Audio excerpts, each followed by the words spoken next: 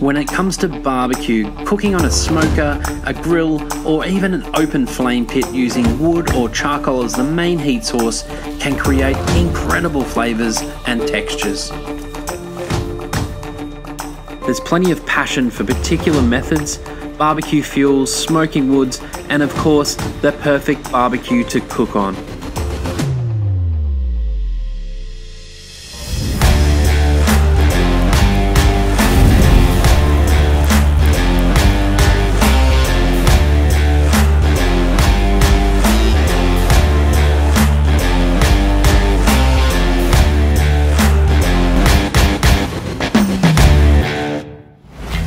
Choosing the right cooking device, protein and fuel is subjective.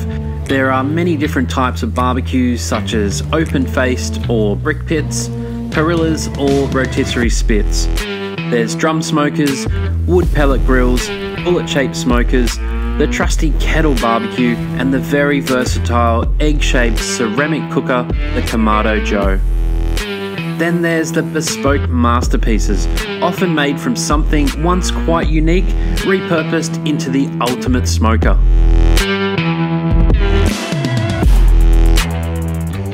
When it comes to cooking up low and slow style, the offset is largely considered the go-to smoker, with the larger versions using solid wood as the fuel source and are commonly found in backyards, as well as being functional showpieces in many good barbecue restaurants.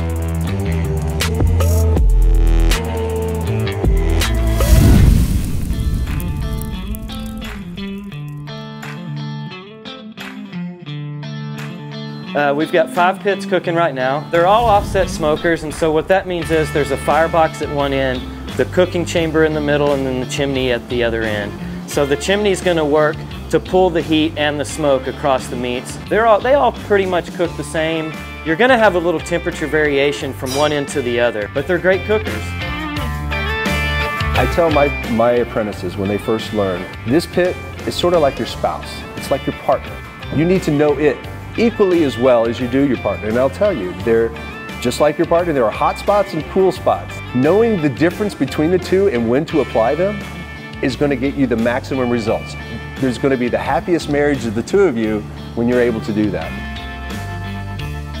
One of the nice things about live fire cooking, and you could classify barbecue about any direct coal fire cooking, is that you can do some really great steaks and some really great quick meals on a really hot grill. So if I was kind of doing a casual thing for friends and family, I think I would do a really hot and fast grill. And if I'm having a long and lazy weekend where I got a lot of time in my hands, that's when the offset smoker is going to be fired up. You know, I run a JP custom offset smoker, and I use Gateway drums. My fuel most of the time is half and half of post oak, Texas post oak, and hickory. That's what we run on both, and some lump charcoal. I work with the barrels. They're from Hunsaker smokers, so it's basically oil barrels with a vortex spinning air circulation system that just works magnificent, and that's all I work with. So when I'm at home or I'm in competition, I use primarily pellet cookers, but in addition to that I have Kamados, I have offset cookers, I have direct cookers, rotisseries, I've got open face, closed, rock pits, you name it, man. Part of the barbecue journey also includes pairing wood fuels with specific types of barbecues to impart that incredible balance of flavours into the meat. Seasoned hardwoods used in an offset smoker can vary considerably based on geographical location. In Australia, you'll likely be smoking with ironbark.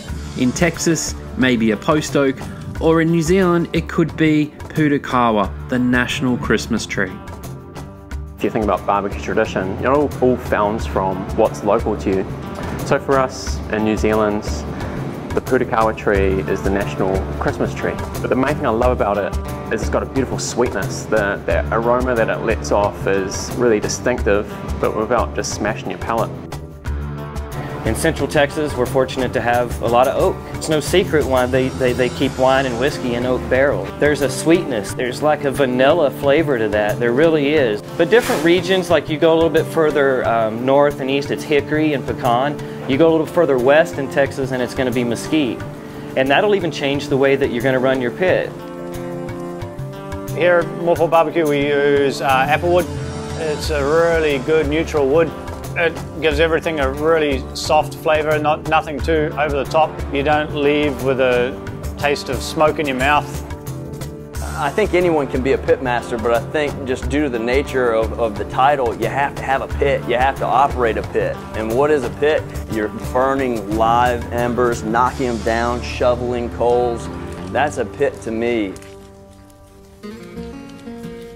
When you're cooking at home or on a small or medium-sized smoker, charcoal briquettes, lump charcoal, or a combination of both will likely be the main heat source.